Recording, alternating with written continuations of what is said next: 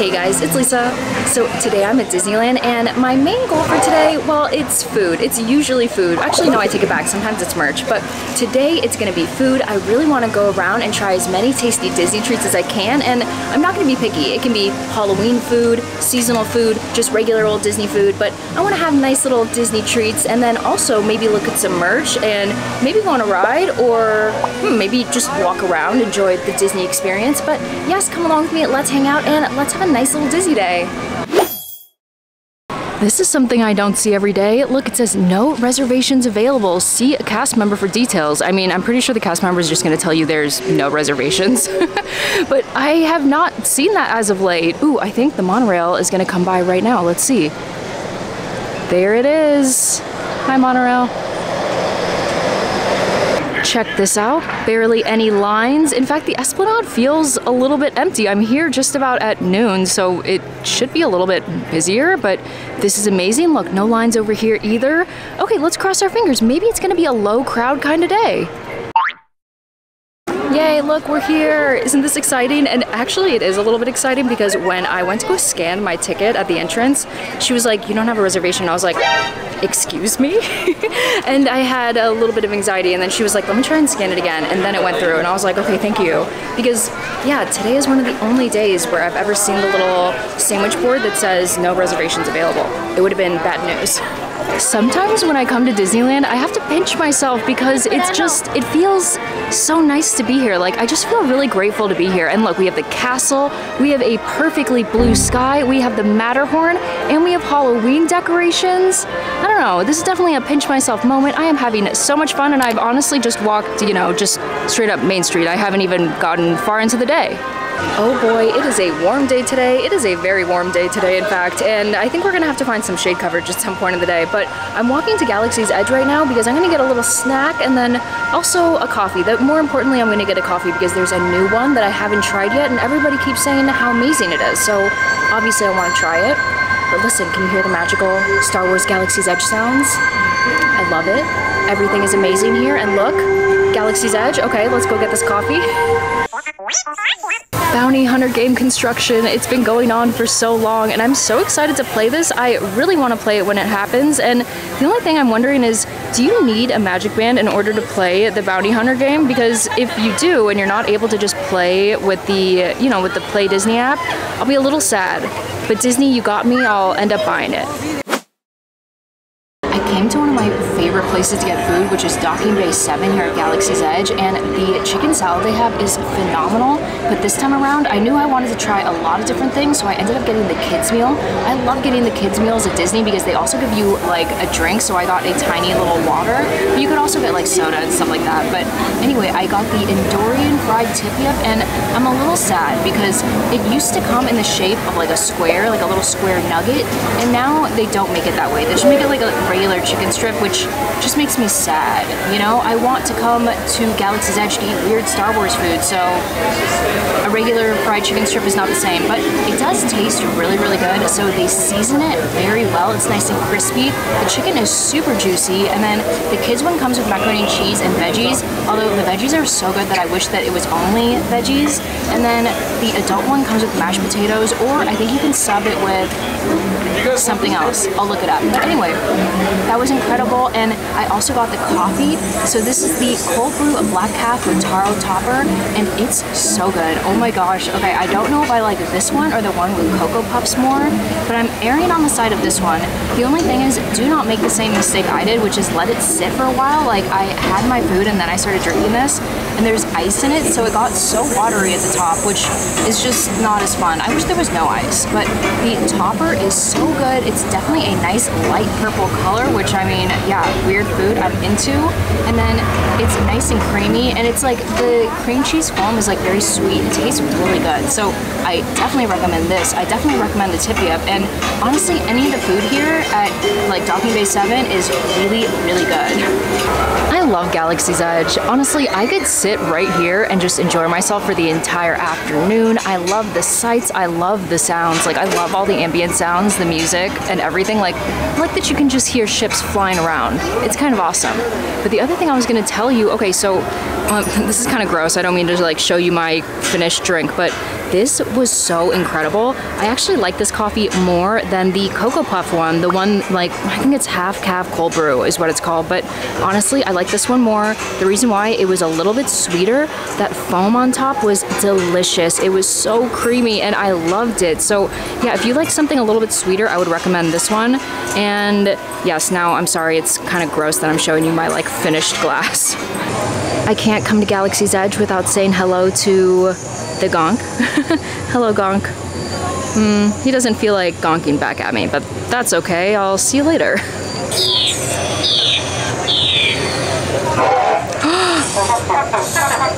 Yay! Okay. That made me very happy. We heard the gong gong, and now, you know, our Galaxy's Edge day is complete. Well, I could have honestly stayed there for so much longer, but we have other things to do. We have food to get, which also, by the way, I feel like I'm really bad about getting food. Like I say, oh, today's gonna be all about the food, and then I only get like 3 or 4 things. So I'll try my best. We'll see how it goes. You know, it's kind of hot today. I'm not eating as much as I usually do. Whenever I pass by Big Thunder over here, I always kind of wait for one of the train cars to come by. Let's see. Is one gonna come by anytime soon? Are we gonna be waiting here for a long time? Maybe. But it is really nice. Look how refreshing the water is. So nice and green. Oh, I think I can hear it.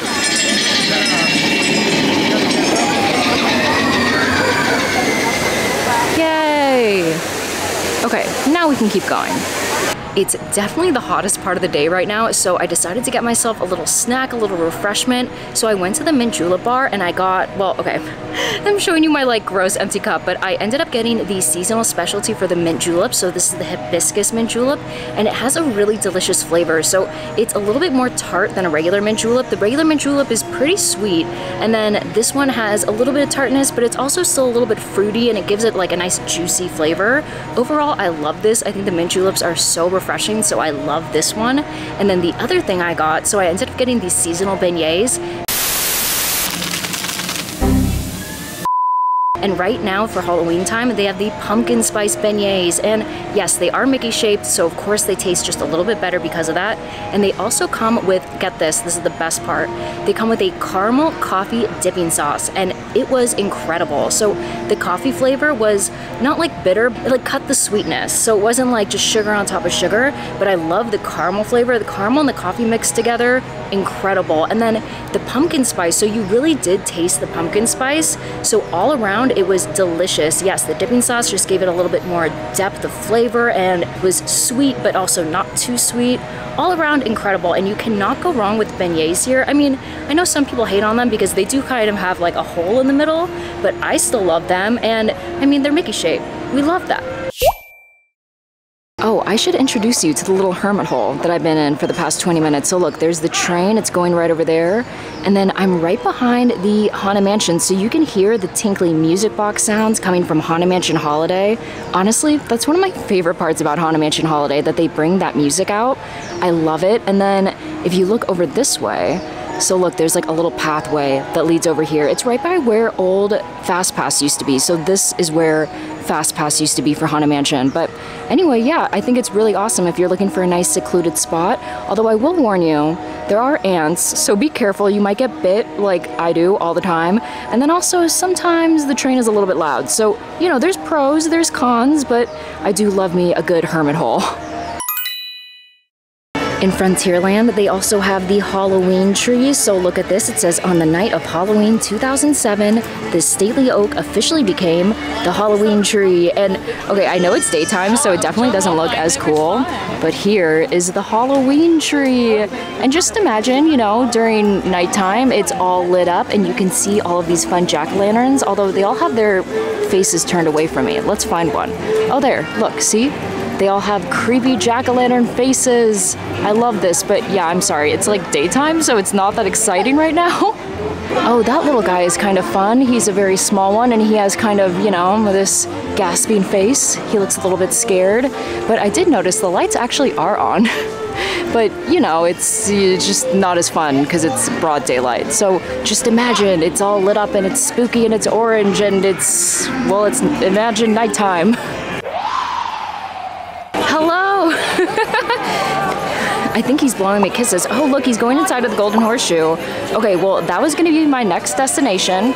So here we are, Golden Horseshoe. I think it's a nice little time to take a break and get inside of the AC, and let's see what little treats we can find. I think I chose the most wobbly table. Do you see that? I mean, I'm purposely wobbling it, so sorry about that. But okay, anyway, I ended up getting 2 things over at the Golden Horseshoe, and I definitely was not planning on getting 2, but I saw them both on the seasonal specialty list, and I was like, okay, I gotta get both. So the first one is vegan. It's the Impossible Chili Cheese Fries, and at first I was like, wait, I think that the cheese is just regular cheese, but no, it is in fact vegan cheese. So I myself, like, I don't care to eat dairy, so whenever I can get a vegan cheese option, I love that.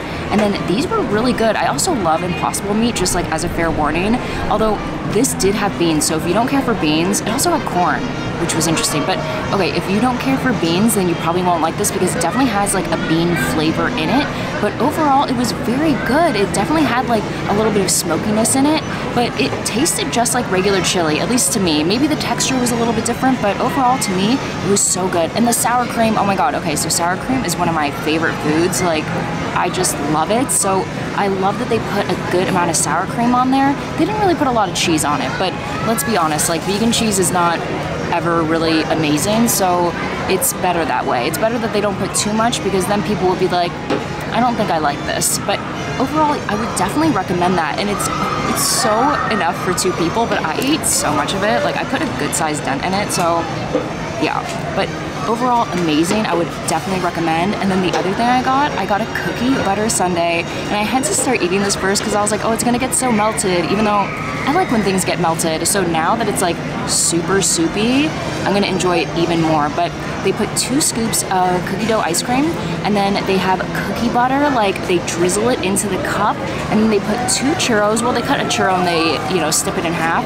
But this was so good, and they did put a little dollop of whipped cream too. I forgot about that, but this is delicious. The cookie dough ice cream is what really pops this off. I love it. The cookie dough, the little chocolate chips, so tasty. And then the cookie butter, okay, I mean, anything with cookie butter I love. I could eat cookie butter out of the jar with a spoon and I would be in trouble. Like, I just love it so much. So this was so up my alley, and yeah, you could split this with somebody. I like don't recommend you eat it by yourself because this would give me a tummy ache. But that's okay, it's so delicious. So I'm super excited. These were 2 unexpected hits. Very nice. You know something else I was gonna say? When I bit into the churro, it was so good. I don't know, there was something that seemed very unique about it. I actually had to look it up and see if there was maybe a different flavor, like maybe they dusted it with cookie butter flavored sugar. But no, it just says that it's a sugar dusted churro. It just felt extra special, extra crunchy, extra sugary. It was a really good churro. Can you hear the Mark Twain? I mean, I'm pretty sure you can absolutely hear the Mark Twain. It just sounds so nice. Ooh, look at this blustery day. We love a good bluster in the air. And look at Splash Mountain. Who would say that this is a bad view? This is a great view. Also, like, nobody's here. This is incredible. I came over to the popcorn cart that's right across from Rivers of America. See, it's right there. And okay, we've already seen this one. This has been out for a while, this popcorn bucket. I think the colors are so pretty, but okay, that one's fine and all. I actually like this one more. So this is Halloween themed, and look, we have the Haunted Mansion, and then we have our hitchhiking ghost. Isn't that fun? Look, there's like a spooky hand coming out from under there. And then we have Mickey in his pumpkin outfit, and look, he has popcorn coming out of his popcorn bucket. And then we have Minnie right over here, and Goofy. Honestly, this one is so cute. I would take this one home over this one like any day. This is the little Mike Wazowski bottle topper, and it's so cute. I saw it available for purchase on mobile order, but seeing it in real life makes it much cuter, I think. I mean, I like that it has like fall leaves around the base, but then also he lights up, and I didn't realize that, but one of the cast members told me, and I don't know, I think he's kind of cute.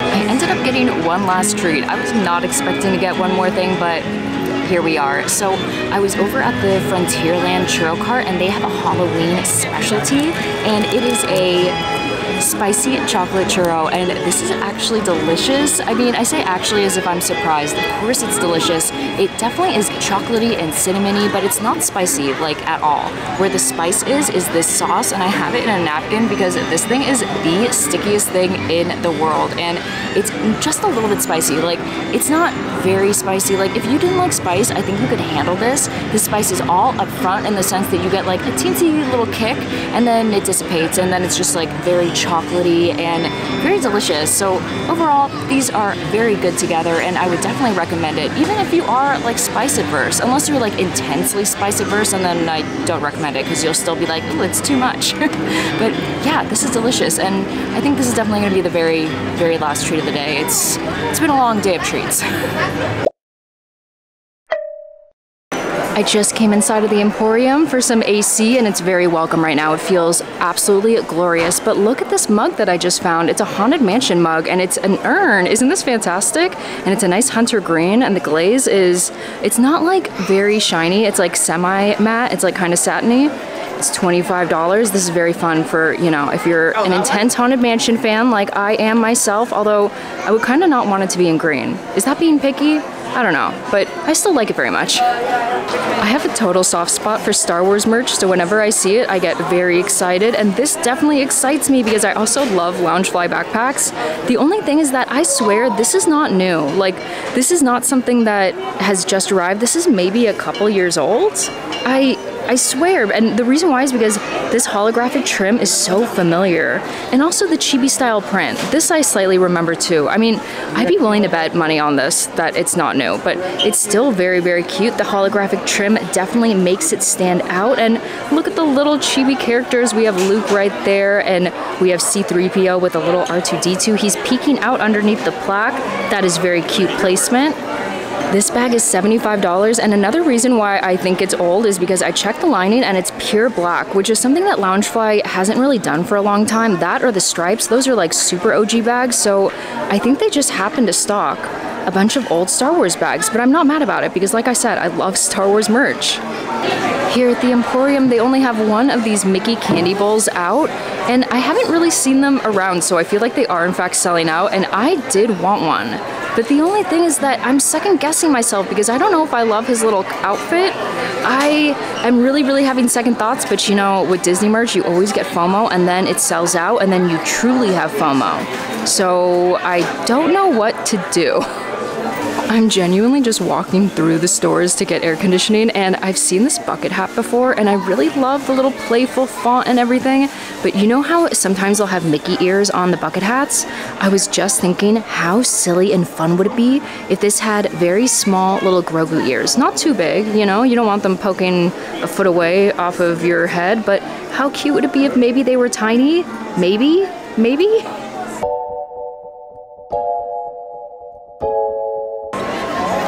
It's now obviously very many hours later because, well, you know, the sun is gone and all that stuff. But look at how beautiful Main Street looks with the beautiful Mickey pumpkin. He's so grand and majestic and very festive. And look at all the lights, aren't they so pretty? I'm just a little bit sad. Oh, you know what? Wait a minute. I should have gone back to check out the Halloween tree with all of its lights on. Darn it. Okay. I would go now, but I want to go to Downtown Disney, so we'll do that instead, but we'll make sure to check it out next time. Well, I meant to go to Downtown Disney and I was walking through it. I actually wanted to go to Sephora because Patrick Starr and his makeup line, he did a Disney collaboration for like Fantasia and stuff like that, and I wanted to see it up close, but it was really crowded and I just, you know, I walked past it. But now I'm at the Disneyland Hotel and it is so relaxed and chill here, and I'm gonna get a little bit of food because, yeah, today is all about the food, but I wanted to get a little dinner before I went home. You can see fireworks very, very faintly behind the trees. Oh, and also that Disneyland, that's just a reflection. There's actually glass. There. Now you can kind of see them a little bit better, but not really all that much better.